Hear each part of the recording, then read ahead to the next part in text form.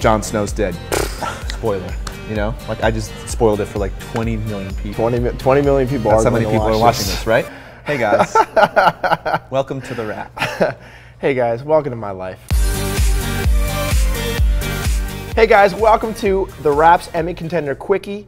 I'm here with Wittrock of American Horror Story Freak Show. Thanks for joining me, man. Yeah, welcome to the Quickie. To all the idiots out there who haven't seen American Horror Story Freak Show, how would you describe it?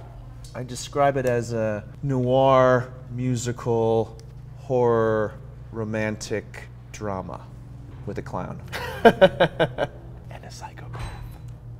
Who do you think from this season of American Horror Story really deserves an Emmy this year?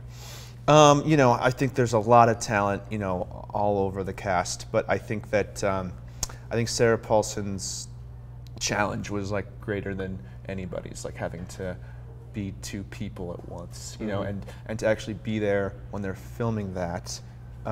It's a very hard, laborious, technical, tedious process to like have to do this head and the two shot and the close up and the special effects shot, and she was a real pro throughout all of it. Like it literally takes 3 times as long to film those scenes than any other scenes, and to be able to do that and maintain 2 separate characters is like pretty extraordinary. All right, dude, thank you so much for joining me for an Emmy contender Quickie. Guys, thanks for tuning in, and wish him luck. We're gonna see what happens.